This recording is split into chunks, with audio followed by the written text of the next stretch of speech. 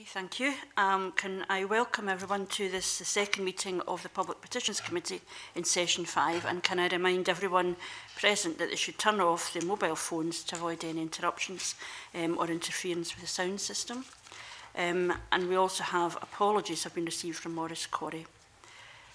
The first item on our agenda today is consideration of 4 new petitions, and we will take evidence on 2 of these petitions. PE 1598, Protecting Wild Salmonids from Sea Lice from Scottish Salmon Farms. The first new petition on our agenda is by Guy Linley-Adams on behalf of Salmon and Trout Conservation Scotland, and he is joined by Andrew Graham-Stewart, who is the director of the organisation.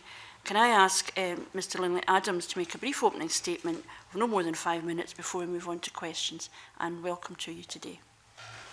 Thank you very much. I'd like to firstly thank the committee and your predecessor committee. This is the 3rd petition that the Salmon and Trout Conservation Scotland has sent your way. Previous one, PE 1547 on coastal netting of salmonids, led ultimately this year to salmon conservation regulations, with which we're delighted. So, and the previous petition to that, also on aquaculture, was fed into the run-up to the Aquaculture and Fisheries Act 2013. Again, it was a very good process and shows the value of the Petitions Committee and the work it does. So I'd like to thank you for all those efforts. I'd like to also thank the clerks for their excellent guidance before today. They told me very strictly not to repeat the petition, not to go through it verbatim, which I won't do. But I'd like to just bring you up to date with some developments since we first lodged the petition in December of last year. As you may know, the sea lice data is published 3 months in arrears by the Scottish Salmon Producers Organisation. It's aggregated data explaining the levels of sea lice on the fish farms in the previous 3 months. In December of last year, the percentage of Scottish production of salmon, the capacity of the farms in the regions affected that were over the Code of Good Practice threshold for sea lice was 58.8%. Since then, it has risen, and the last lot of data we have for March of this year, the figure hits 66.4%. So essentially 2/3 of the production of Scottish salmon farms is operating above the Code of Good Practice threshold for the average number of female sea lice per fish. Now, these are the egg-producing lice that cause the problem for wild fish by producing many juvenile sea lice. So the inexorable rise in sea lice problems continues, and it doesn't appear that the control methods are working. There is still that problem with this being aggregated data. In any particular region, there can be up to 20 farms, so we don't know which of the farms are performing badly. Yes, there will certainly be some better farms in there that are controlling their sea lice well, but the flip side of that coin is that there will be some very poor farms completely failing to control sea lice, and we're unable to identify those farms at the moment. This was all aired at the RACI committee in the run-up to the 2013 Act, and it was the committee's view, that that will be kept under review, and maybe farm-specific sea lice data should be published. I'd like to bring also to the attention of the committee that only this week the Norwegian Food Safety Agency has produced an online real-time sea lice database accessible by the public, farm-specific data about treatment, where the problems are, and it's I have to say far in advance of the Scottish system.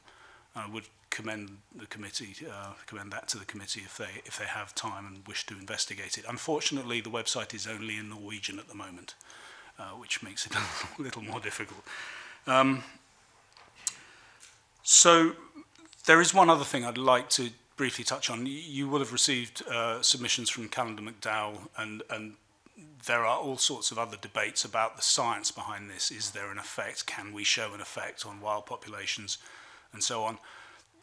Marine Scotland Science, the government's fisheries scientist, has produced a very useful 5-page summary of the science document. And I will, if I may, just read the conclusions from that document. The clerks have a copy, and I hope we'll be able to circulate it to the committee after this meeting. But it says, in summary, that salmon aquaculture can result in elevated numbers of sea lice in open water and hence is likely to increase the infestation potential on wild salmonids. This in turn could have an adverse effect on populations of wild salmonids in some circumstances. The magnitude of any such impact in relation to overall mortality levels is not known for Scotland. However, concerns that there may be a significant impact of aquaculture have been raised due to declines in catches of both salmon and sea trout on the Scottish west coast. There is scientific evidence that individual Scottish sea trout can experience physiological detrimental burdens of salmon lice in areas with salmon aquaculture, but the effects on populations in different areas is not known. Scientific evidence from Norway and from Ireland indicates that early protection against salmon lice parasitism results in reduced absolute marine mortality, increasing recapture rates of experimental salmon, and reducing the time spent at sea, indicating that salmon lice can influence the population status of wild salmon. I'd just like to read that last bit again. Salmon lice can influence the population level of wild salmon. Now that's the conclusion not of us and not of the aquaculture body, but of Marine Scotland Science. Now if they are able to conclude that, we would say we need a precautionary approach. We need as strict a control as possible on sea lice from Scottish aquaculture in order to protect what is rightly an extremely valuable asset for Scotland. That's the wild salmonid population. Only this month, the North Atlantic Salmon Conservation Organisation met in Germany. Scotland was represented and came forward, the Scottish Government came forward with proposals for higher thresholds for escalation plans and potentially reducing biomass at farms. But the levels at which those steps would take effect are much higher than all the other aquaculture nations represented thought was sensible. Scotland's system is recognised as being the most lax in terms of control of sea lice compared to the Norwegians, compared to the Irish and so on.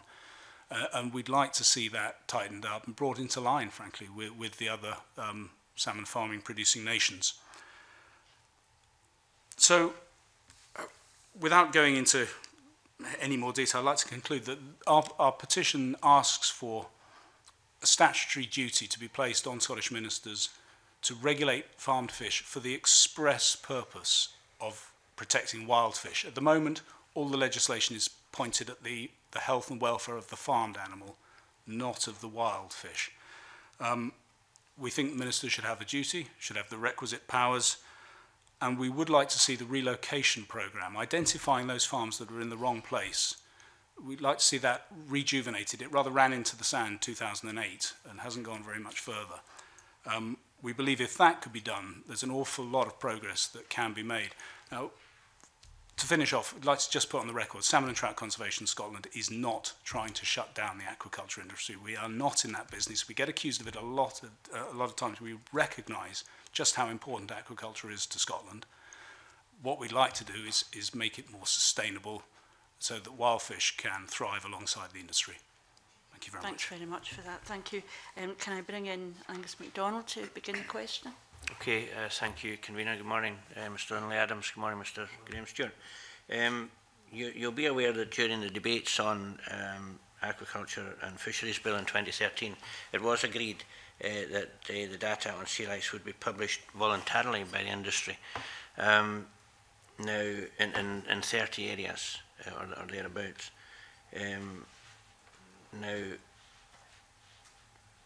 That has been done, and in fact, as was promised to the RACI committee at the time, the industry have been reporting back on a 3-monthly basis to the individual members of the committee, which was helpful.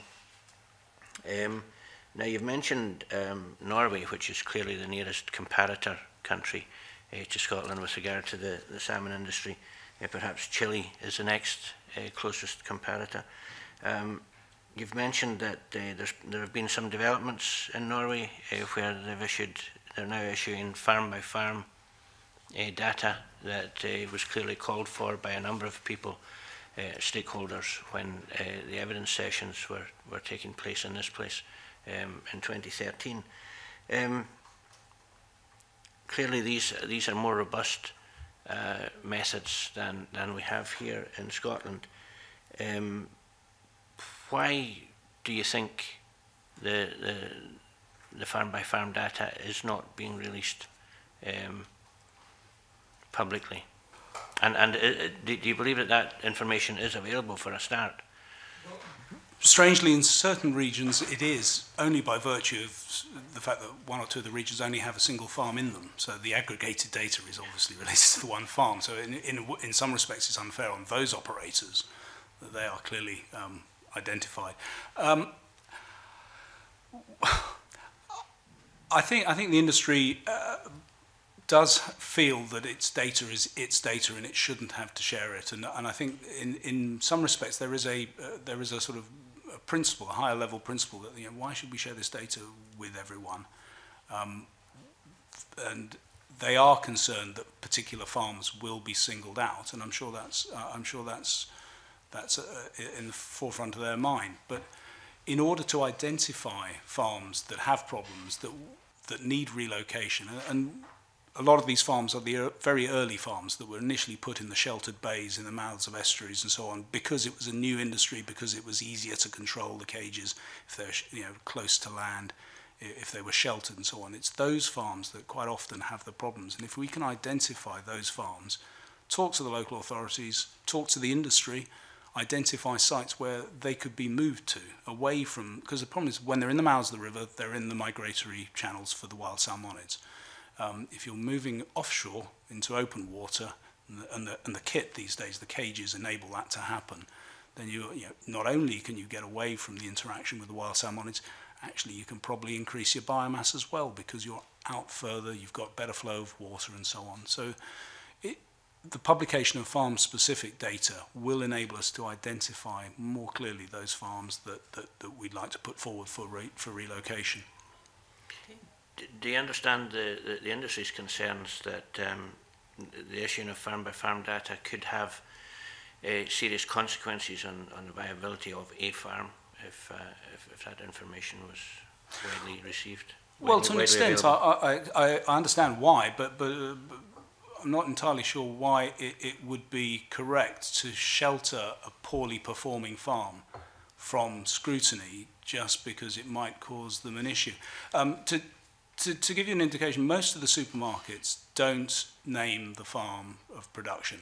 Sainsbury's are different, the Co-op are different. They do name the farm on the front of the package of the smoked salmon products that they sell. But an awful lot don't. An awful lot of ready meals and so on don't identify the farm of origin. So I don't think that we're in a situation where you're going to get consumer pressure building against a particular farm, having any particular impact on that farm. Okay. As you know, enforcement notices can be served on individual farms. What do you know about the enforcement regime? Notices from the Fish Health Inspectorate? Yeah. Yes, they can indeed serve notices, enforcement notices, a variety of different notices, but the purpose of those notices is to protect the health and welfare of the farmed animal.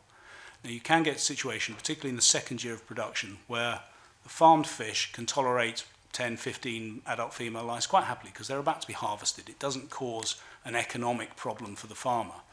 But while those fish are in the last few months of their life in the cages with these lice on, they're producing a large number of juvenile lice that are leaving the cages and impacting on the wild fish.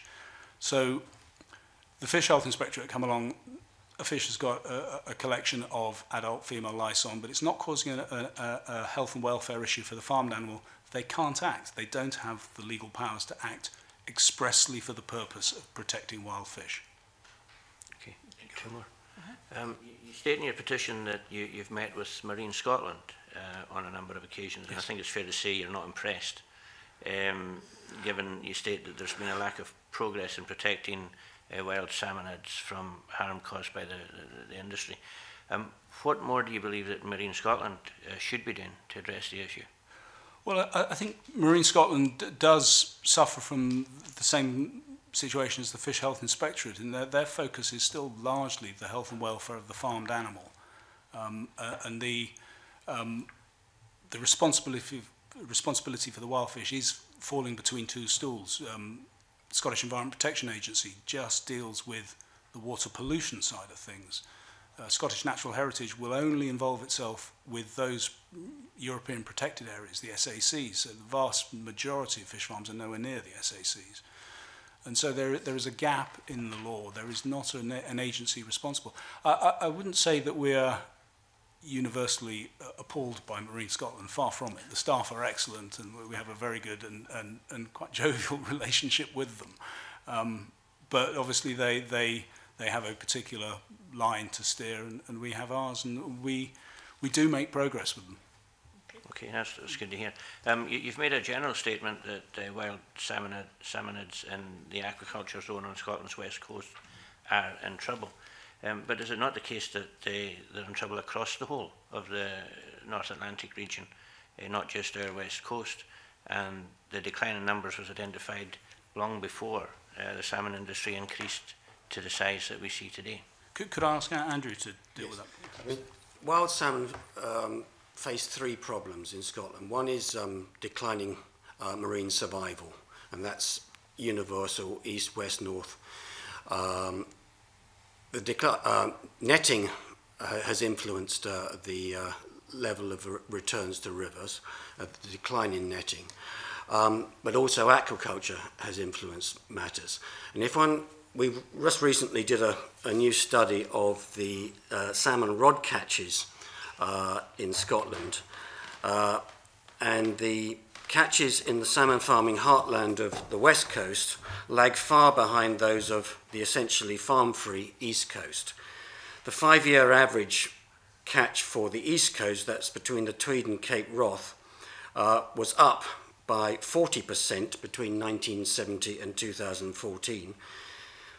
In contrast, the 5-year average for the west coast, that's from Cape Wrath down to the Mull of Kintyre, including the Hebrides, which is the main salmon farming area, the catch there declined by 2014 to 76% of its 1970 value. If the west coast catches had tracked the east, then catches would have been 80% higher in 2014. In the worst area, that's Arden and Merkin down to Kintyre, the rod catch was by 2014 50% of its 1970 value. And I emphasise again that in the east coast, it's actually, because of the decline in netting, gone up by 40%. The great majority of west coast rivers are now in what is called Category 3, which is the new government classification of salmon rivers, which means that according to Scotland's own marine scientists, no exploitation of salmon is sustainable. And I would also make one other point, that recent extinctions of salmon in Scotland have only occurred in the West Highlands and Islands. And I can give examples, specific examples of extinctions. We've got no similar extinctions on either the east or the north coasts.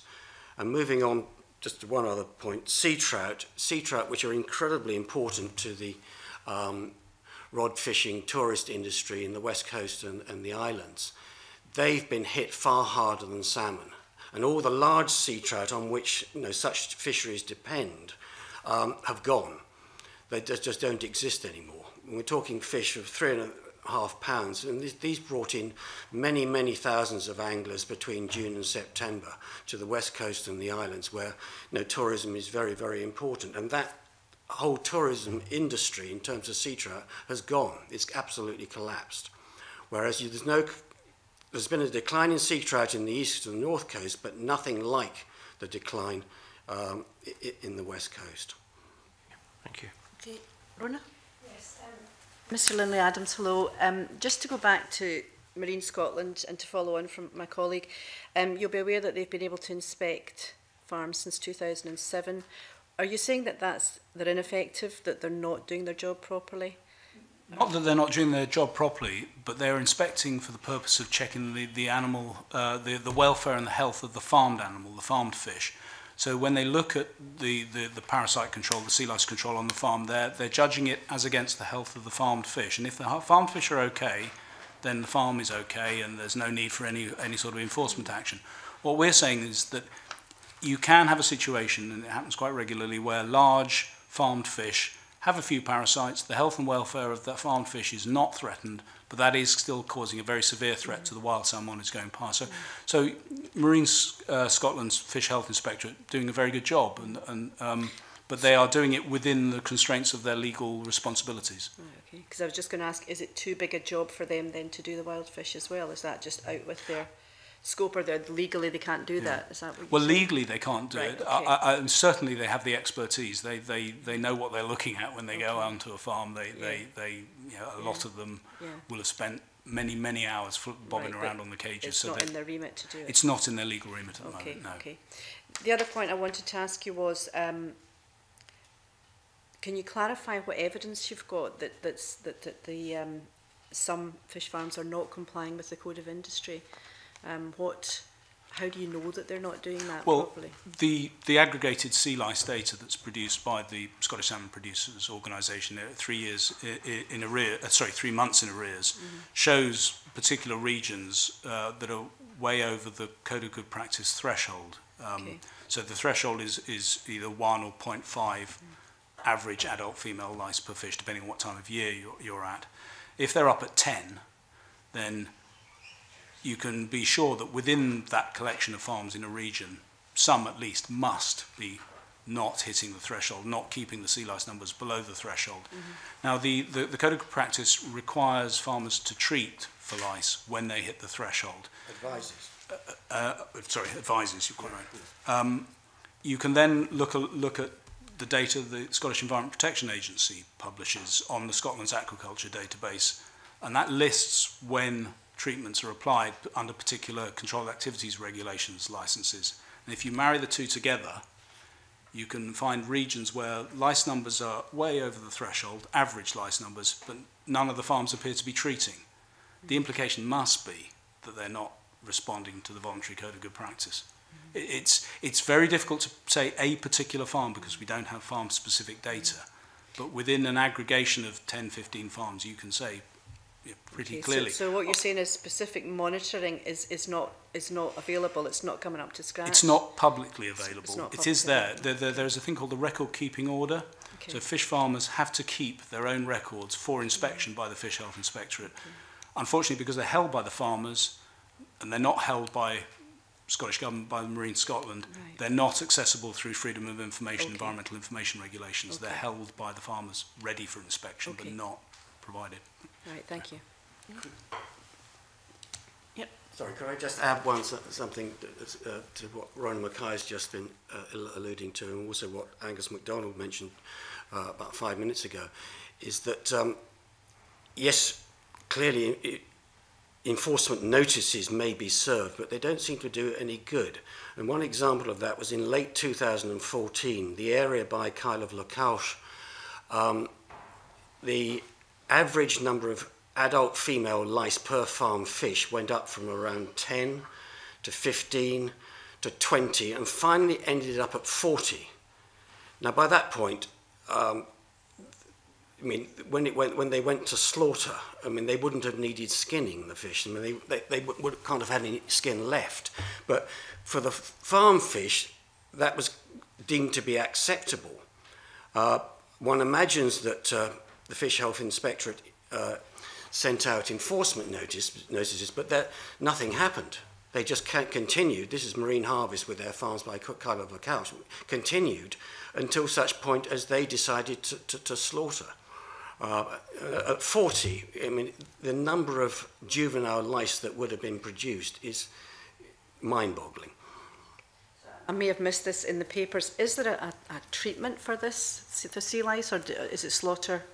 Is the only remedy? Or? There are a variety of treatments. Most of them are chemical-based. There is an in-feed treatment, so something actually in the feed, but most of them are bath-type treatments. So they hang an impermeable tarpaulin around the cage, it's usually an organophosphate or a pyrethroid-based pesticide in the water leave it for a couple of hours, then just open the tarpaulins and it washes away. And in that 2 hours, the OP or the pyrethroid kills the lice and they fall off the fish. It's a very difficult process. It's tough work. Is it an expensive process? It is an expensive process, yes. And like to say, it is tough work. The operatives, have to lug these tarpaulins around in goodness knows what sort of weather conditions. It's not easy. Yeah, treating sea lice in the Faroes, the figures came out just recently, it cost the farmers in the Faroes about €0.50 per kilo of fish. It's a substantial cost. But the problem we've got with sea lice is that they're developing an immunity, like any parasite. They develop immunities, and most of the chemical treatments in many areas no longer work, and that's why they're trying things like cleaner fish, that's RAS, but the success of RAS is very patchy. Where we've seen RAS introduced, we've actually then seen sea lice numbers increasing. It's a major problem, and obviously the farmers have got their problems, but whilst they've got their problems, the impact continues on wild fish. And all we're really asking for is for those farms where sea lice are out of control, something is done to make those farmers slaughter early, cull early, or take drastic action to prevent large numbers spreading into the environment. I'm going to take just one last set of questions from Brian Whittle, and then we'll draw this to a conclusion. I was just going to have a quick follow-on question for what from there. I wanted to ask if the pesticides or the chemicals used in the treatment is any danger to any other sea life. Well, I started out my association with aquaculture as a research student at what was then the Department of Agriculture, Fisheries and Scotland, the lab in Aberdeen. This is going back early 1991, in fact. And yes, there is strong evidence of resistance to the pesticides in non-target organisms. They're also extremely toxic to crustacea. That's what they're designed to do. They kill sea lice. Sea lice are a crustacean. So are lobsters, so are crabs, so are prawns. So anything like that in the immediate vicinity, when the tarpaulins are removed, it can have a negative effect there. And there are examples of where creel fishermen are alarmed by what they believe is a drop in stock of their quarry because of the location of fish farms. But so you're suggesting culling is really the most realistic? I think ultimately it's close containment. So raising farmed fish in a way that is completely biologically separated from the wild fish. And Marine Harvest are investing quite a amount of money in they've got two projects, a donut project and an egg project. That's the shape of the creation. They're big enough to invest the money, but it's pointing in the right direction. And the quicker we get to closed containment, the better. It'll be better all round, and it'll reduce the costs of production dramatically because it's a costly business. I mean, to train people to run open net cages in pretty hostile weather conditions right the way around the year. It's an expensive business. Okay. The petition calls for a threshold to be set in the number of sea lice and farm fish, obviously preventing damage to wild fish. If this threshold is exceeded and the treatment's not successful, the petition states that farmers should have to harvest or their fish or cull them. What evidence is there for adopting this approach and setting such thresholds? Well, the threshold exists in the Code of Good Practice at the moment. The subsequent culling or harvesting doesn't yet. But this is practiced in Norway, where they get a severe problem. It doesn't often result in a formal notice because it's done informally. The Norwegian inspectors say, we will serve a notice if you don't do something here. So early culling, early harvesting is recognised as the industry of a way of ultimately dealing with a lice problem if it's gone out of control.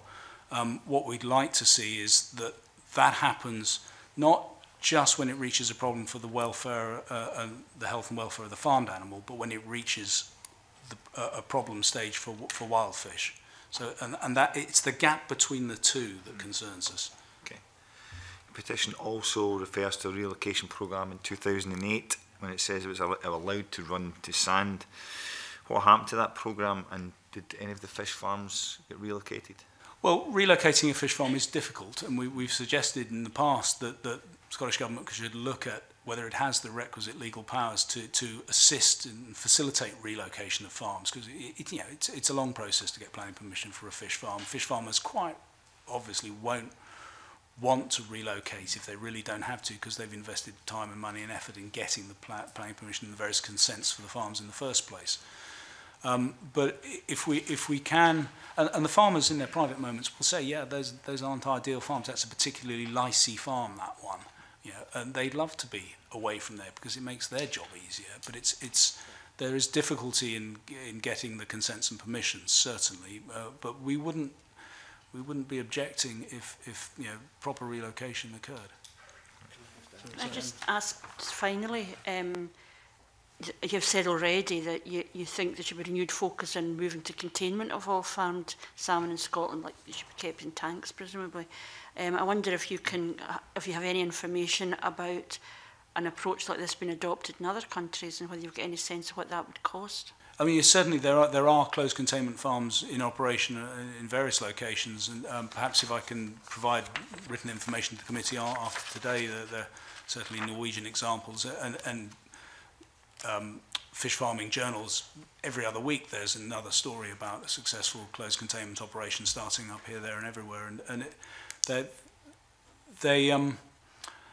I think ultimately it's bound to come in, because if you've got a closed containment site, particularly if you've got one on land, you don't have to have well boats. You don't have to train your staff in, you know, detailed health and safety procedures involving working at sea. You don't have to have all that life-saving equipment. You don't have the difficulties of operating in the severe marine environment.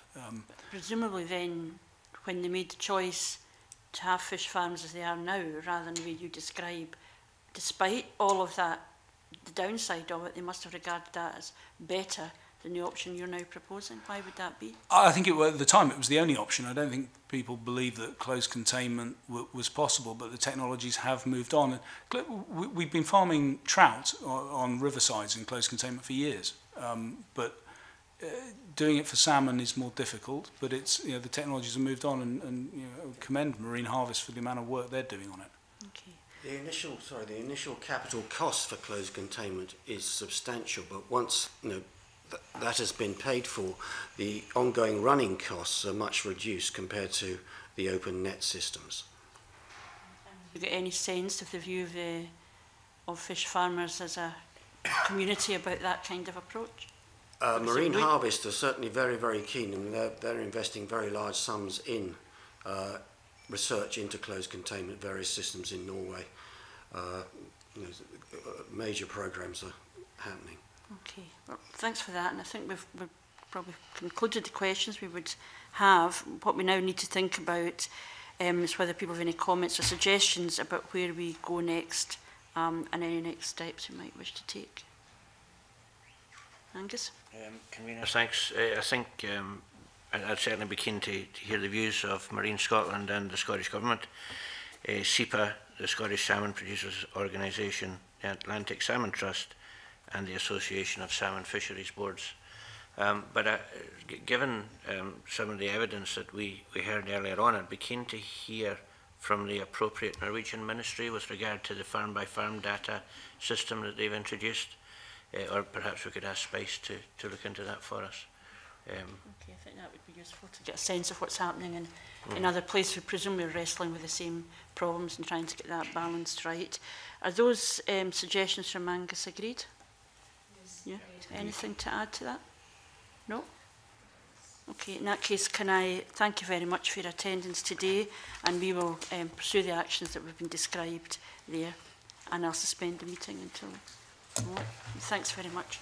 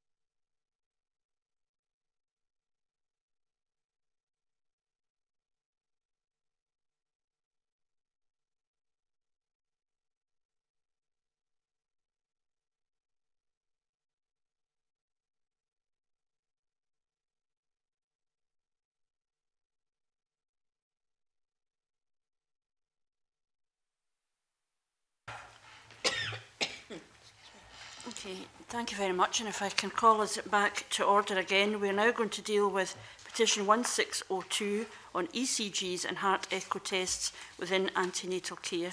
The second new petition before us this morning is by Carol Sunnox, and I welcome you here tonight. Can I ask you to make a brief opening statement of no more than 5 minutes, and then we'll move on to questions. Okay.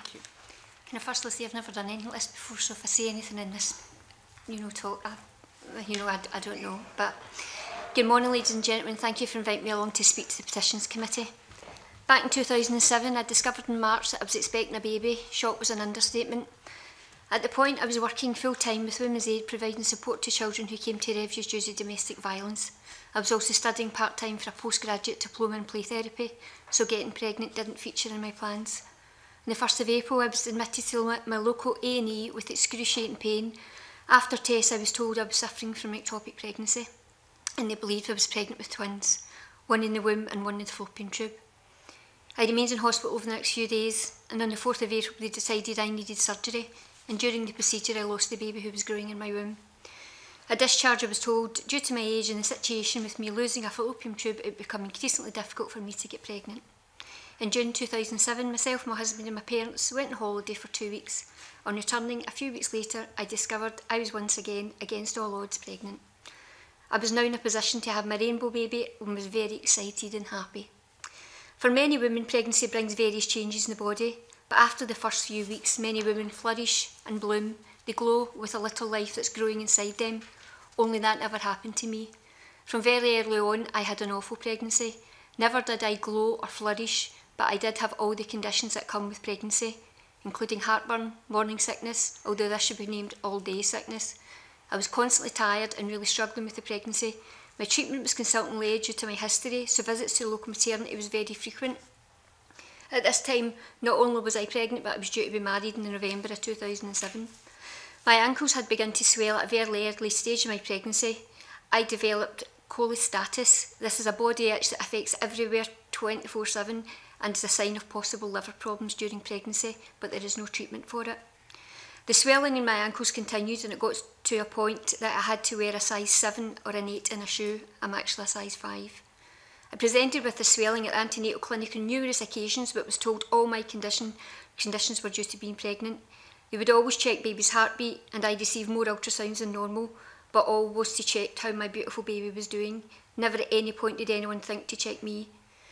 During the last few months of pregnancy, I was struggling more and more every day. I still had the severe swelling. I had trouble lying down and sleeping, so I had to prop myself up with pillows, and I went to see my GP as I felt I had some sort of chest infection and was given antibiotics. I had a cough and noisy breathing. It got so bad that I in fact used my husband's inhaler to try and get a breath. I was really struggling. 27th of March 2008 at 10 p.m. I went into labour, 1 week early. My baby was born at 10:01 on Friday the 28th of March. Soon after having my baby, I developed a sharp pain in my back. I couldn't continue to hold my newborn. I asked my mum to take him. The nurses came over, and it was at that point they knew something wasn't right. For the next 3 hours, I was sick, with extremely high blood pressure causing pain in my head. At this point, they were talking about many possibilities that could be the cause of my deterioration. They thought preeclampsia, HELLP syndrome, and also a blood clot. After many tests over the next few years, they decided I would move to coronary care as they suspected I'd suffered a cardiac episode. So 12 hours after giving birth to my angel, I was transferred, leaving my baby with the midwives at the special care unit. In the morning, a cardiologist came to see me to tell me they believed I had developed postpartum cardiomyopathy. Peri or postpartum cardiomyopathy is a form of dilated cardiomyopathy that is described as the deterioration in cardiac function. It typically presents in the last few months of pregnancy and up to 6 months after. It normally causes a decrease of the left ventricular ejection fraction. This results in the heart muscle not being able to contract forcefully enough to pump adequate amounts of blood to vital organs, resulting in arrhythmias, blockage of blood vessels by clot, and in some cases sudden cardiac death. PPCM is a diagnosis of exclusion where mothers have no prior history of heart disease and there's no other known possible cause of heart failure. Unfortunately, many doctors dismiss the early symptoms because they appear to be typical of normal pregnancy, yet early detection and treatment are critically important to the patient. Delays in diagnosis and treatment are associated with increased deaths in new mothers. Although many women will present with evidence of having a clot that's passing between the heart and other vital organs, causing such complications as a stroke, the blockage of an artery, or sometimes a heart attack. This is why during pregnancy, doctors should always hold high suspicions of PPCM in any peri or post-patient where persistent or unexplained symptoms occur. One of the most effective ways to diagnose PPCM is by having a BNP blood test. BNP is a naturally occurring signalling hormone in the blood and is produced by the human heart muscle. It simply shows that anything that increases mechanically stress in the heart or irritates the heart muscle will trigger the heart's pressure receptors to release BNP into the blood. Although increased BNP does not always signify heart failure and should never be used in isolation, it's a very effective indicator that other avenues need to be looked at. This can include an ECG. In other countries, there is also an early detection checklist. This is used as a point scoring tool and again can be used in early detection when women present with unexplained symptoms. A quarter to a third of PPCM patients are young women who give birth for the first time. It's thought 1 in every 1,300 pregnant women will develop PPCM. Today is not for me, it's too late for me. I can't have any more children, but I do have 2 beautiful nieces who will hopefully one day become mums. Every one of us in here today has a daughter, sister, friend, niece who has the potential of becoming pregnant. Please don't let them experience what I did. After moving on to coronary care, I didn't see my son for 12 days. During this time, he became unwell with a corneal atresia, which is extra bone grown over one of his nostrils, so he couldn't breathe properly. And at one point, they were looking to transfer him to Children's Hospital. As a mum, this broke my heart. I missed out so much during the early time. The bonding between mother and child is so special and can never be replaced. My son was almost 3 weeks old before I got to take him home. Don't let this be a situation that other young mums experience. Having PPCM left me tired, underweight, and I found it difficult to not only care for myself but also my son. And now 8 years down the line, I still take medication. Surely early detection is a must, and we must consider the possibility of being able to diagnose PPCM early and effectively.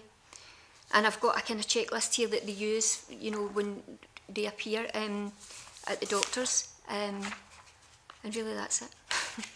Thank you very much. Thank you very much for that. Indeed, that was very, very helpful and very clear. What we'll do now is just ask you some questions, really to clarify what you think are the best things that should be done as a consequence of your experience. I suppose the first thing I would be interested in knowing is whether what you're asking for is that if somebody has symptoms, either unexplained, which may be PPCM, you then get a diagnostic test as opposed to screening all pregnant women? Yeah. Not every woman will present. I mean, there is things that are associated with pregnancy that present with PPCM, like the swelling of the ankles, maybe shortness of breath at the end, stuff like that. But when women are at a point where they can't lie down, they've got to prop themselves up. I mean, as I'm saying, I went to the doctor thinking I had a chest infection, and it was heart failure. And I was presenting with a lot of different things. So I think even the point scoring checklist that they have, it's a list of 5 or 6 questions where they say, do you have problems breathing lying down? You know, 1 being the worst and 5 being okay. And then if it's over that point scoring of 4 or 5, they then refer you on to get an ECG, which would then actually show them that the left side of the heart wasn't working. Do you think there's a lack of awareness of the condition itself, which would mean people wouldn't even know what to look for? Yes. Whether that might be the answer? When I had Kai and I was I was kept in the maternity delivery room because they didn't know what was wrong with me, and they had the paddles and stuff outside because they thought my heart was going to, you know, it was just a horrible time. But there was 2 midwives who sat with me, and the midwife says to me, we've never been with anybody who's had anything like this. They had never seen anything like it. So there would be an awareness-raising question for health professionals. And do you think there's a more general point that pregnant women, the professionals see the baby and not the mum? I do. I think they see the pregnant lady as being the vessel that's carrying this way, you know, and the babies are so important, but there's no point in the vessel being okay if that's not going to be able to carry the baby for full term. I mean, the doctors, you know, when you go in, it's all, I mean, I was so well throughout the full pregnancy and the swelling and stuff, and I was you know, I was up and down to the maternity unit, and it was just, you know, they don't tell you about it when you go to your antenatal classes. They don't say, look out for this, look out for that. You know, they tell you about all the nice things that happen. Do you know, you can say, or you might end up, but I mean, I've got a friend who actually died in the November of 2007. She went to hospital complaining of chest pains, and they were saying, what's indigestion you've got? And it ended up she had a heart attack and she died, and their baby was born. Baby lived, but she died. And there was another woman who I speak to regularly on I'm kind of part of quite a lot of cardiomyopathy website pages, and one woman's 21-year-old daughter died 4 weeks after giving birth, and they still didn't know until after she died that it was PPCM that she had. And there's so many women as well who end up needing, I mean, I've been lucky, I'm on medication, and I kind of recovered relatively quickly, but there's so many women as well who need to go on and get pacemakers and stuff fitted. Okay, I mean, I think that it's been an issue that's been raised in the Parliament before over a period of time around cardiomyopathy and heart condition more generally, and awareness of GPs and so on about what to look for at early stages, and the whole question of screening of families and so on, which is a whole other area that we could look at. But I think that the points you've made have been very useful. Rona? Hello, Carol. Just to say, the European Society of Cardiology Working Group do recommend that women have ECGs, etc., at this stage, in the early stages of pregnancy.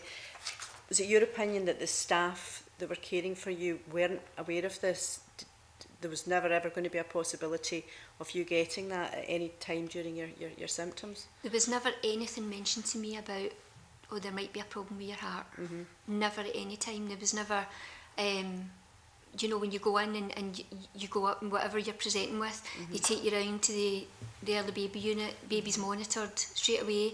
The most they do is take your blood pressure, but never at any time was there anything, you know, spoken about, oh well, let's have a wee look and see, do you know, if there's something else going on here. Yeah. When do you know, pregnancy is not an illness. You shouldn't be ill during your pregnancy, and when a woman is presenting as being ill, then they need to be looking at something. You know. So going back to what the convener is saying, it's really about awareness as well of the staff that these are the guidelines that they should be following. Yes. And that's what you're trying to stress, so that this does happen. Yeah. Okay. Thank you. Other questions? Just saying that there's so few cases identified. I'm just looking here at the numbers. It's so small. So presumably, what we're saying here is that there's a lack of identification. Yeah, I mean, think there's a lot more cases than are actually identified. Yeah, the amount of women who I speak to on these websites and stuff like that, who have gone on, had their baby, became extremely ill and not been diagnosed for many months after. I mean, it's not that they say that the onset of it can be up to 6 months after you've had your baby. You typically find the onset is there way before that, but it's not been diagnosed to 6 months after it, after women have been readmitted into hospital, and then they've started to look for other things because the pregnancy can't be used as an excuse for the symptoms that they're showing. So and then by that time you've had 6 months being with your baby, where you've been totally ill, tired, and then you've also got the possible risk of it being a sudden death. And it happens, when it does happen, it's normally just put down to sudden adult death, and there's not a lot of stuff that's said about that. It's just done and that's it. But unfortunately for many families, it's a bit, they lose the mum and their wife. Thank you. Anyone else? No. I think we've concluded our questions, and wonder we want to think about how we can take this petition forward. I think we should write to the Scottish Government to ask its view on it and explain what we've heard today. I wondered if there's any value in maybe, I don't know who would be the relevant medical professional body to ask them what their view is. Midwifery. The board for and whether GPs, if there's shared care, whether they're aware of it. Could maybe take advice on who the best people to ask what their expectation would be of any professional in the circumstances that you described would be. And I think that would be useful. Is that agreed then? Okay, so we'll write to the Scottish Government directly about their views on your petition, and we'll also look to professional medical bodies to see perhaps what they think could be done to ensure that people don't end up in the situation that you've been in. So can I thank you very much for your attendance, and we'll suspend the meeting for a couple of minutes. Thank you.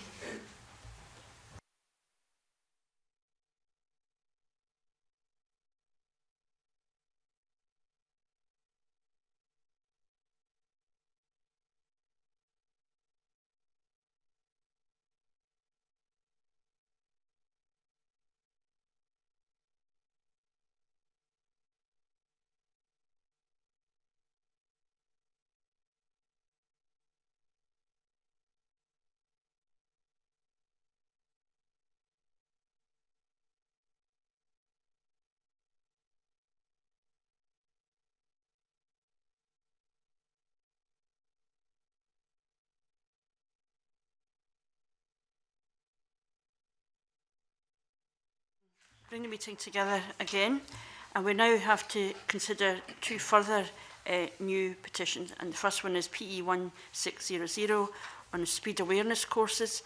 This next new petition is by John Chapman. Mr Chapman is calling for the introduction of speed awareness courses as an alternative to other penalties for drivers who are found to be speeding. Members will have had a chance to read the petition, the briefing note and an additional submission from Mr Chapman. So I would really just want to ask people's views on what action we wish to take on this petition. Angus? Yes, I think we should write to the Scottish Government to request an update on the assessment of whether speed awareness courses would make an effective additional contribution to road safety in Scotland. Any other views? Sorry, go on. No, I was just going to say maybe one of the automobile associations or the car. I'm not sure exactly what the name would be, but you know, the RAC or one of the people that do monitoring and things.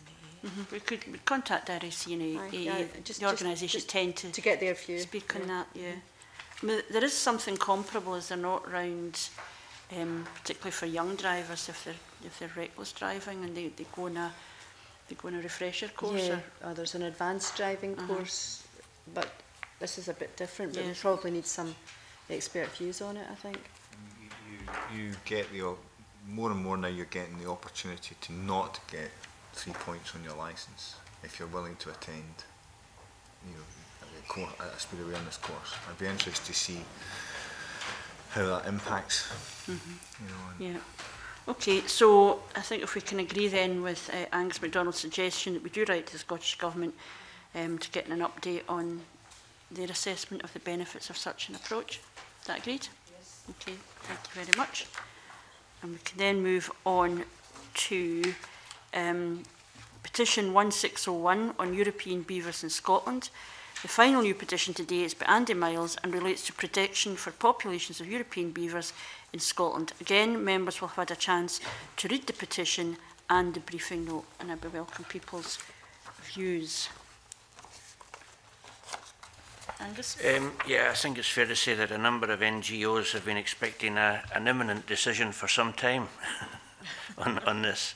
Certainly, it had been expected that there would be an announcement from the Scottish Government before Parliament was dissolved in the last session. So I think, yeah, as a matter of urgency, we should write to the Scottish Government to seek their views on the petition, firstly, and also get a timeline as to when they expect the announcement to be made, because there's a number of people out there with vested interests who want to know. Yeah. I think if that's agreed, I think there is a sense that we want to know, you know, the response of the Scottish Government to the petition, but specifically on their own commitment to make an announcement. It would be useful for that to be done sooner rather than later. That's agreed? Okay, thank you very much. If we can move on then.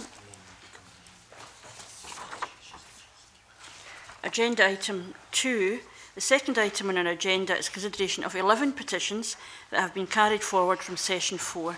For each petition, we have received a briefing note and copies of submissions that have been received since the petitions were considered by our predecessors.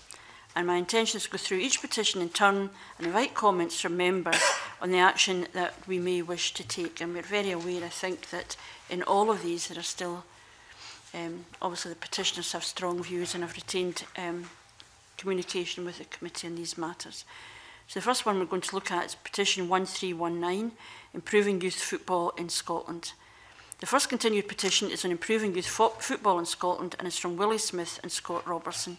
And perhaps before we move on to discuss the petition, I should let members know that I am aware of this petition from my time as MSP for Glasgow Pollock, and have known Willie Smith for many years in that capacity, not just in relation to the petition itself, but his work in youth football and specifically within that community. This is one of the oldest petitions that we have before us, and I think it's evident that a lot of useful work has been done on the petition. That said, I'm keen for us to make progress on the issues that remain outstanding and to be proactive in seeking views and information from relevant stakeholders. We can see that the SFA and the SPFL have outlined actions that they intend to take, and we also have a response, of course, from the Scottish Government in a letter from the Minister, Aileen Campbell.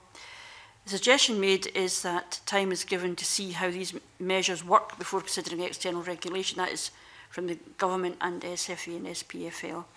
And I think it would be useful to ask the Government and SFA, SPFL for information about a timetable for introducing these measures and assessing whether or not they are working. However, I think it's also fair to say that other stakeholders have a different view as to whether the measures that have been suggested adequately address the concerns raised in the petition. And I think it would be also useful, therefore, to get views from the PFA Scotland and the Children's Commissioner, as well as organisations for youth and schools football. We know from correspondence that both the petitioner and others do not feel that actually the views of the Scottish Government and SFA and SPFL reflect what's actually happening at this stage. So I would welcome any comments or suggestions from other members. Brian? It's I think football in particular has an issue. This in the turnover of children under the age of 16 through football clubs, and the way in which that is sometimes handled has always been a bit of a concern. In that they identify kids as young as 9, 10, 11 years old, and cull them, on an annual basis. I have a real concern on the impact that has on the kids themselves and their ability to participate, not just in football, but then afterwards how that they then can maybe move on to other sports. So, I mean, it's a very general comment from me, but I don't think that the current way in which many football clubs deal with youth is particularly helpful.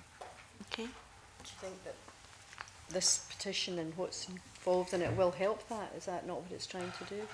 Yeah, I do think I think it highlights or scratches the surface of what the issue is. In this one here, I think this is pertaining particularly to football, but the impact that has across all activity, because the kind of rejection that happens in football clubs for kids has been, anecdotally shown to have quite a negative impact on youth across the board. And I think the focus, I mean, there's been a whole number of issues that have been raised clearly through the petition, but the very live issues now remain the ability of clubs to take young people on one-year contracts, which end up to be 3 years contracts, where they're not being paid, but they're also not allowed to play for the local teams. And I know that one of the things that exercise the petitioners is the idea that the club retains a right, even in the suggestions that have been made by the SFA and SPFL and the Scottish Government, that they could still play for the clubs, but they're saying there should be a welfare clause. Well, if you give the football club a welfare clause, they're going to exercise that if they want to protect their own investment. And I think maybe perhaps the issue, Brian, that you're referring to is also this bring in a whole number of children in order to get one who you think might be a star, reject the rest, and it puts them off sport, doesn't allow them to be involved in active sport. There's quite a lot of the kids, I just noticed there that they're only allowed to play for the club, but don't get a chance to play for the club. Yes. So kids at that age, what they want to do is kick a ball, and they're not getting the opportunity to do that in a competitive environment. I think how we deal with that is that I think if they're not getting a game, they're sitting on the bench. You know, if you're 13, 14, 15 years old and all you're doing is sitting on the bench, there has to be this welfare issue on the flip side of that, where they get the opportunity to play football. And I think, and managing the tension of local football teams nurturing young people, and then big clubs come in and just take them. Yeah. So there's a question about compensation. There's a lot of complicated issues there, but my sense is from the petitioners, they do not feel that in the responses they've received, they're actually reflecting genuinely where these organisations are in terms of what's to happen next. In terms of actions, do you have specific proposals? Well, I would agree with your suggestion that the relevant people are brought in and listened to, such as the PFA Scotland, the Scottish Schools Football Association, Youth Football, and our Children and Young People's Commissioner to give their view. Are we agreed that it would be worthwhile having an oral evidence session in this? I think so. I think so. Yeah, I'd it's such a huge issue.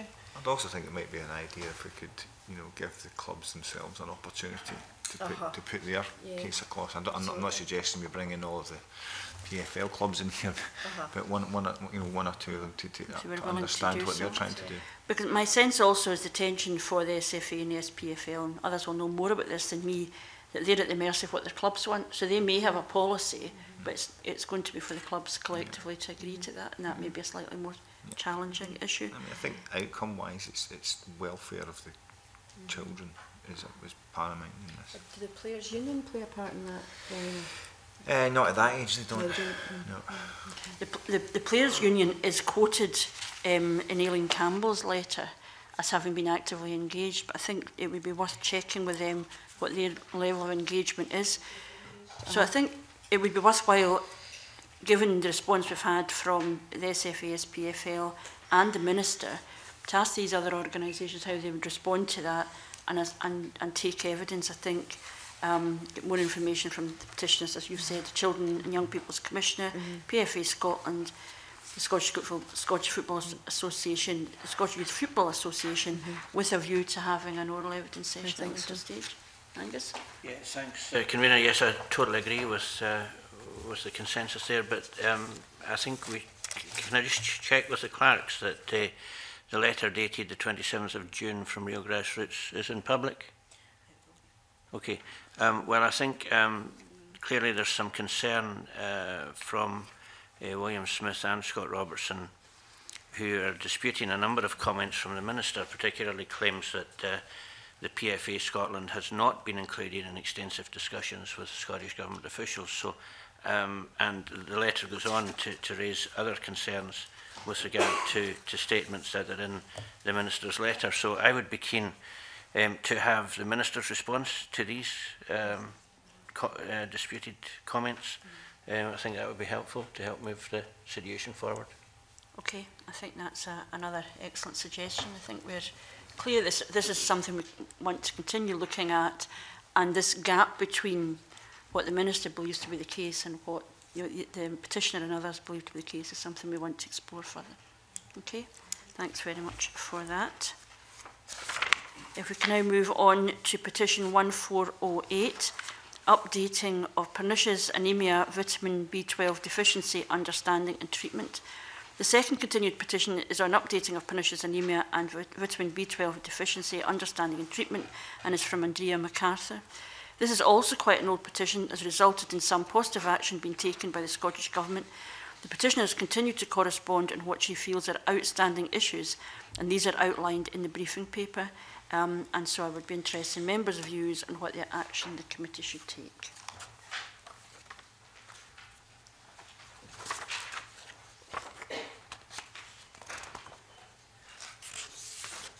I can say that the traditional way of identifying this is just through a straightforward blood test and red blood cell count.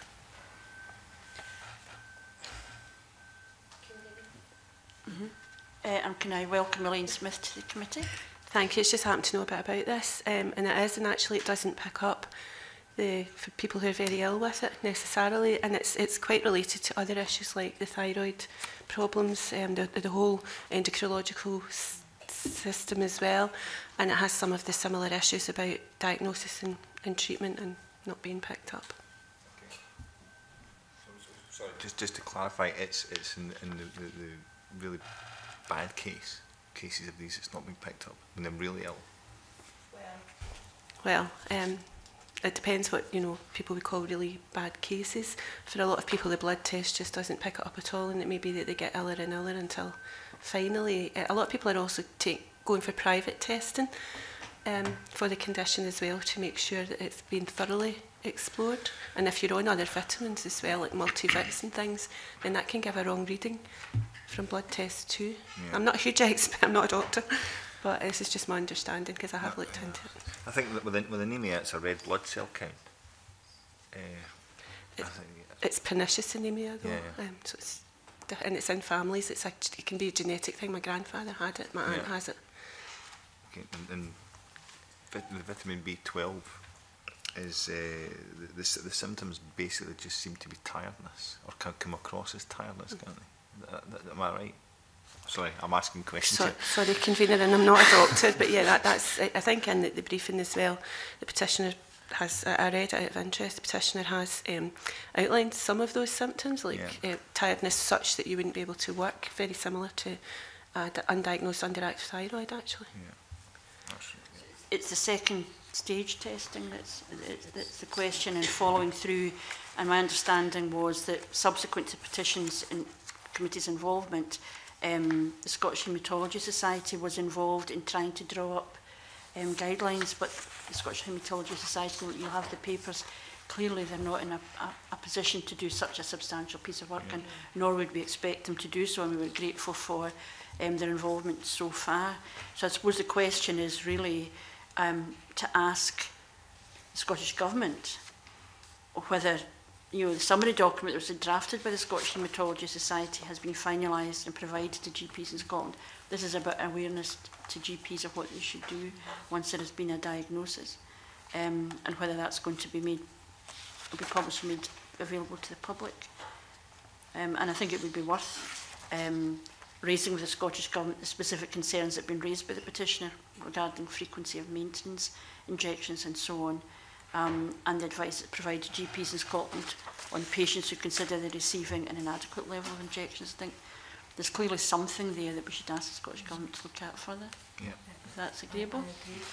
Okay, many thanks for that. And thanks to Elaine Smith for her advice.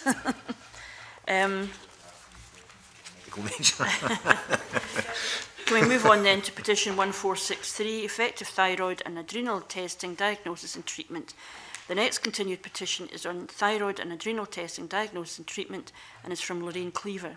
This is another petition that's been under consideration for several years and which the Scottish Government has done some work on, and there are still areas that we could explore as outlined in the briefing paper, and I would therefore invite members' views on how the petition should be progressed.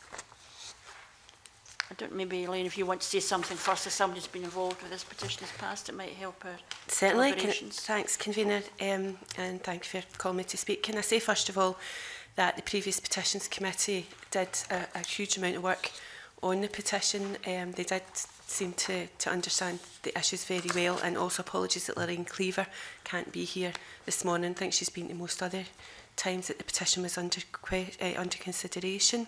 So, I don't want to go over everything again with the petition, but it is a big women's issue. It's predominantly women that it affects.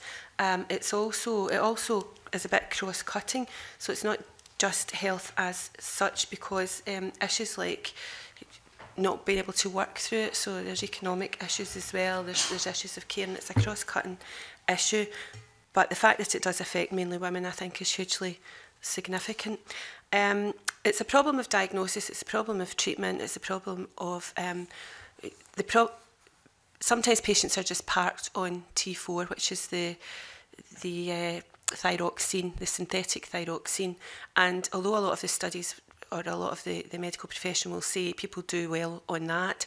Actually, a lot of people who are on it, as I was for many years, don't know they're not doing well because they are functioning, but they don't realise that the fibromyalgia that they have, the difficulty getting up in the morning, the hair thinning, the dry skin, all sorts of things that go with it, they don't realise that actually they're not doing that well on their T4 because they are just managing to function. So for a lot of patients like myself on T3, that makes a huge difference. You might not be converting your T4 as well.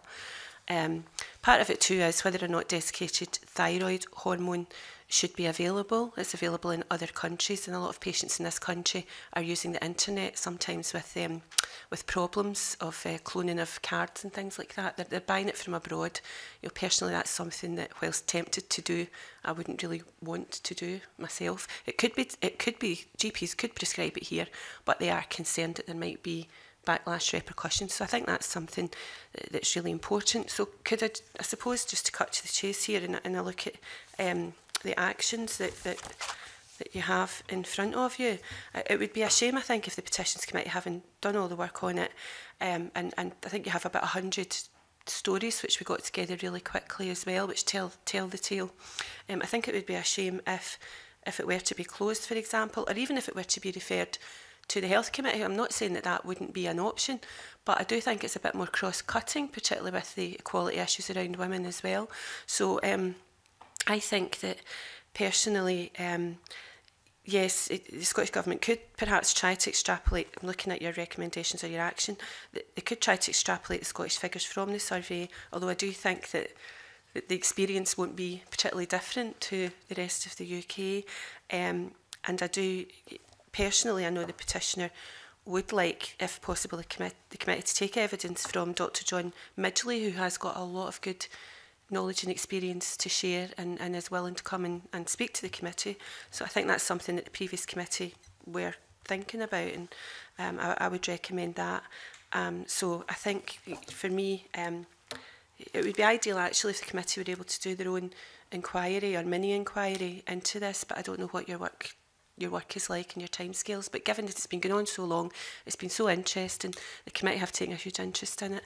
I think that for the petitioner would be something that would be worth doing. And also it does take in other issues. It takes in fibromyalgia, people with ME, for example. When you look at the figures there are quite a high proportion of people with ME who have existing underactive thyroid. You know, so there are other conditions perhaps that it might also be impacting on and maybe not being diagnosed. So I would just, I suppose, want to make a plea to the committee to build on the work that's been done over the past 5 years and see if there's any outcomes that you could, any conclusions that you could reach.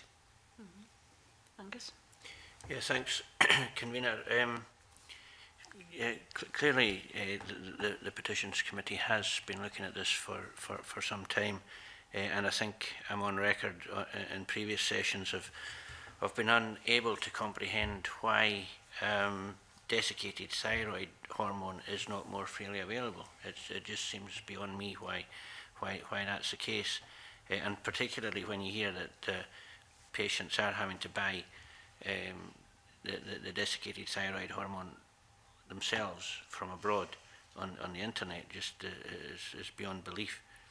I think it's such an important issue that I would definitely be loath to close the petition, and I think there is merit in Elaine Smith's suggestion that there should be a mini inquiry. So perhaps we could keep the petition open until we have we've had a look at our work programme, sure. And then bring it back to committee on the first available opportunity. I think that seems sensible. We can look at it in terms of programme, but in the meantime it would probably be worthwhile flagging up to the Scottish Government. Really would be interested in what they're proposing to do, particularly around the petition in light of Thyroid UK's survey, and whether they can take out the Scottish figures from that and whether they have any comments to send us. But we would certainly look at the feasibility of what we could actually do, whether it was an evidence-taking session or something more substantial than that. Okay? Andrew Midgley, you know, for having an evidence session would be really useful, so we can get some medical guidance on it from. Okay. Yeah. Is it worth contacting him just, or there may be already evidence there that we'd want to share with the committee in written form? before that? Convener, I think you have some. Yeah. Sorry, we have some in a lot in written Quite a lot form. in the papers. I think one of the things is that the round table way back at the beginning seemed to be a bit establishment focused, and part of this is not thinking the way things have always been done.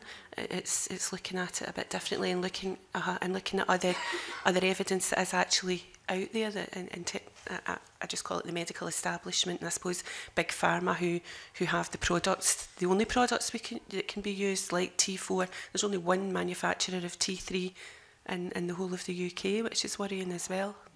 So just maybe getting, I think, different evidence would be my plea. Okay, let's look at that in our consideration of our work programme, but certainly write to the Scottish Government in the meantime. Okay, thanks very much. If we can move on to petition 1477 on gender-neutral human papillomavirus vaccination. This petition calls for the extension of the HPV vaccination programme to include boys. The Session 4 Committee's legacy paper invited us to consider this petition in light of an update from the Scottish Government on its position on implementing a gender-neutral HPV vaccine programme prior to any JCVI recommendation.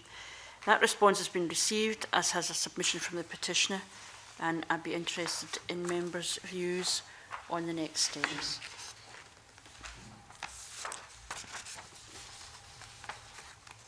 Angus?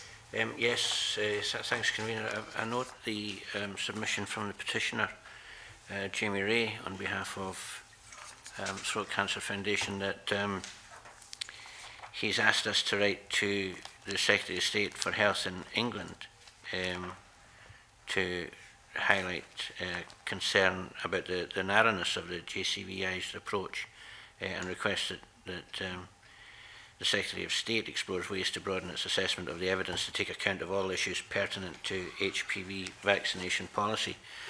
I don't think is it within this committee's remit to write to Secretaries of State in England.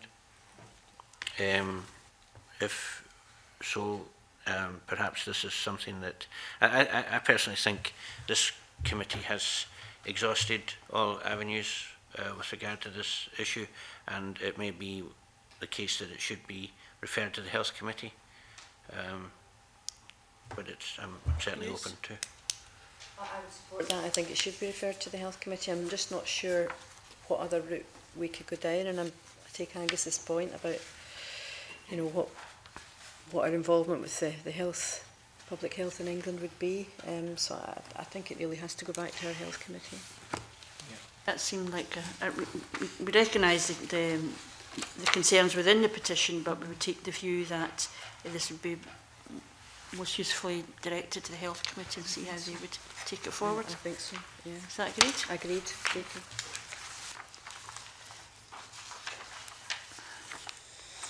you. Okay. Oh. The next petition is petition 1480 from Alzheimer's and Dementia Awareness. 1533, the abolition of non-residential social care charges for older and disabled people. So these are two petitions that the Session 4 Committee agreed to consider together, as they both concern fairness in social care charging. The first is by Amanda Copel on behalf of the Frank Copel Alzheimer's Awareness Campaign, and the second is by Jeff Adamson on behalf of Scotland Against the Care Tax. The Government has been undertaking a review of fairness in social care charging, and there is the option to seek an update on any action that's been taken in relation to the petitions. But again, I would invite members' views on how we take this forward.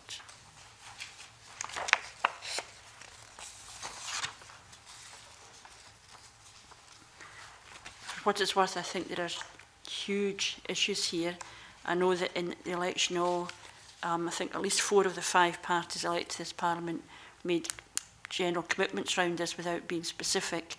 My colleague from the last Parliament, Siobhan McMahon, was pursuing a members' bill on the whole question of abolishing charges for care for people who are at home, non-residential social care charges, and a wide range of organisations, as we can see from the paper, are very concerned about this question, both in terms of actually what it means in reality in terms of people's care support, but also whether there's a question of human rights, because some of it is determined by age. I don't know if people have views on what we might want to do. Huge issue. I can only think it has to be referred to the Scottish Government to get their input on it. I can't see a clear route for us at the moment to go down, unless anyone else. Glad you said that before I did, because I'm weighing through this. It's huge. Is that quite? I mean, I think the Frank Copel campaign, the awareness campaign, did flag up just that what it can mean for people if they take this condition when they're younger, but also the whole question of care charging and the difference in levels of care charging in different parts of our communities. Whether it's too much for at this stage of the Petitions Committee to take on, it's far more than perhaps the work of this committee. Maybe it would be worthwhile, in order to reflect the seriousness of the issues that have been flagged up to us, we want, at least as a first step, to ask the Scottish Government for an update on its review of fairness in social care charging, and whether it is minded to take the action called for in both petitions, given that they will have some manifesto commitments that are in this area, and it would be interesting to know how they at least plan to take that forward. Would that be appropriate? To go down initially. Okay, is that agreed? Thanks very much for that. If we can then move on to petition 1540, the permanent solution for the A83. This petition is calling for a permanent solution to the issues with landslides in the A83 at the Rest and Be Thankful. The briefing summarises where developments in this issue have got to so far, but it is clear that there are concerns still outstanding about the measures that are being taken. I should also indicate that the local constituency MSP, Mike Russell, has flagged up his support for this petition. I do think it would be worthwhile getting an update on planned improvement works from the government, but I wonder if members have a view on that or any other suggestions that have been made. And there's no doubt this has a massive impact at a local level, both just for tourism, for the local community, for the local economy. And clearly there's quite some significant amount of work already been done. I welcome any comments. Angus? Yeah, just to say, Convener, that it's been the past practice on this committee that if a local member particularly asks for a petition to be kept open and gives good reason for it, then that request is usually accepted. And I think there's a lot of outstanding issues with regard to the A83 and that particular section of it, so it would be good to get a further response from the Scottish Government. Is that agreed? I think it is in recognition of just how significant it is to the local economy, and just with the issues that have already been flagged up, that we want to signal that we do regard it as important, and we would welcome a response from the Scottish Government. Okay. Thank you.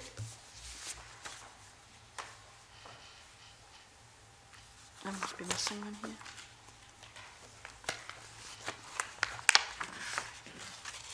Where is the... Right. The next petition is residential care provision for the severely learning disabled. The next petition is on residential care provision for the severely learning disabled and is by Anne Maxwell on behalf of the Muir Maxwell Trust. The Scottish Government has been working with the petitioner to identify measures that could be taken to address the issue raised in the petition, and the most appropriate course of action at this stage may be to seek an update on the progress that's been made, and again, I'd be interested in members' views. I would agree that that's, we need to seek an update on progress. Okay, is that agreed? It's a really important issue, and I think that's our first protocol, is to find out what stage we're at with it. Yep, and I think there is an issue about the extent to which there is an assessment of the level of need and the effective assessment of the condition as well. Okay, if that's agreed, we can move on to petition 1563 on sewage sludge spreading. P1563 called for a ban on the spreading of sewage sludge. The background to the issue and the work has been taken in reviewing the use of sludge is summarised in the briefing note. A number of commitments have been made and actions to take forward improvements in relation to the use of sludge, but it is clear that the Scottish Government does not support a ban on the use of sludge. I'm aware that Angus MacDonald has an interest in this matter, and so before I ask more generally for views, it would be useful for him to comment on issues raised. Yeah, thanks, Convener. I'd certainly, clearly I have a local interest, however, it's an issue that has been affecting other parts of the country as well, certainly the Central Belt and down Ayrshire way as well. I'd be keen to keep this petition open until we've had sight of the responses to the consultations and that we have an indication of what legislative changes will be required or will be introduced. Since the submission of this petition, the petitioners have engaged with the Scottish Government, especially the Environmental Quality Division, which has been welcomed by everyone. However, I would ask that the committee keep a watching brief on progress as this issue is far from resolved. In short, Convener, I don't want to let the government off the hook on this one, and I don't want to let the government off the hook on anything, but I'm particularly keen to make sure that we keep a watching brief on this one. Okay. So we would want to keep this open, even although we recognise the Scottish Government doesn't support what the petition is calling for. What's your view, Angus, on the fact that the Scottish Government has said it's planning to strengthen the regulatory framework in this area? Well, clearly it's welcome, yeah. But the point is how much are they going to strengthen it? I mean, it may be that we could ask the petitioners to comment on the comment further on any progress that's made with strengthening the legislation, or another option would be that the petitioners come back with another petition in the future if it were to be closed, but I'd rather that wasn't the case. Can I suggest what we do is we write to the Scottish Government, given this is a new government and perhaps new conditions, is this still their view, and what is their position on what is it they're going to do to strengthen the regulatory framework, and then we can take a decision at that point? Okay. Would that be fair? That's fair enough, yeah. Okay. Thanks very much for that. If we can move on then to petition 1568 on the funding, access and promotion of the NHS CIC. The penultimate petition on our agenda today relates to the funding, access and promotion of the NHS Centre for Integrative Care, which is located at Gartnavel in Glasgow. On the basis of the information that we have been provided with, I think it would be helpful to seek a bit of clarity from NHS Greater Glasgow and Clyde as to the outcome of service reviews that have been undertaken in relation to the CIC. It might also be helpful to ask the Government to confirm whether any changes to the provision of services would change its view on providing national funding to the CIC, and for an update on the National Service for Chronic Pain. I wonder if people have any comments, and we have quite significant correspondence in this. People have any comments on it? Elaine Smith? Sorry, Convener, I didn't want to jump in front of the committee, so if you wish to take your committee members first. Well, I think it will inform our thinking of what you have to say first. Okay, well thank you very much. Again, it's a petition that's been going on for some time, and the previous committee did do quite a bit of work on it. I came along to the petitions committee at times. I had constituents interest at the time because the CIC clinic in Coatbridge was being shut, and also had constituents who had an interest in the Glasgow situation as well. I still would wish to take an interest in it for the wider Central Scotland region. So I think there has been information that isn't quite matching up to what the evidence the committee heard before, as to what evidence is coming out now from the Health Board, for example. If this is lost as a national facility, then that would be quite tragic for many people who depend on it. And I think it's a shame about the outreach clinics as well, because people with a lot of conditions can actually improve their conditions with this kind of assistance. You know, it's not all just about homeopathic, which I think is a danger that people can fall into when they think about the Centre for Integrative Care. It's far more than that, and pain management, etc. is important too. But I actually was interested in reading the submission that you have from our colleague Alec Neil, MSP, who of course was a previous health minister. And I think that's quite a powerful submission on the issue. And so I think that personally, I know you have a recommendation to refer it to the Health and Sport Committee, and maybe that's something that you would wish to consider. But I do think the committee's done an awful lot of work, and maybe even just getting some further information first for this committee would be a good idea. Any other views? I think it's important that we ask the Health Board, you know, for an update on exactly where we are with it now. And you know, I agree with what Elaine's saying. I think it's I think we should refer it to the Health and Sport Committee, but probably before that speak to the NHSGGC. I mean, I think what we'd be asking the Health Board for is information, just clarification what their position is, Yes. because we don't have the authority to quiz them about decisions they would make in terms of the budgets. But the consequence of any decision they make is about whether the Scottish Government is prepared to fund this centre. And if they're not prepared to fund it, then that would be an indication of health policy by the Scottish Government, really, but not viewing this centre something that they want to continue to fund. So I think we should contact the Health Board. Yeah. We should also contact the Scottish Government, what its position is.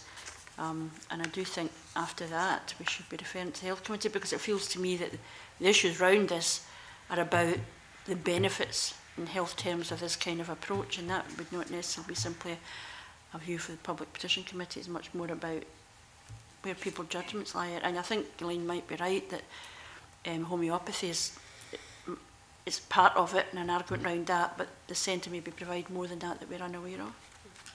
Brian? I think homeopathy is one of those treatments out there that's much debated.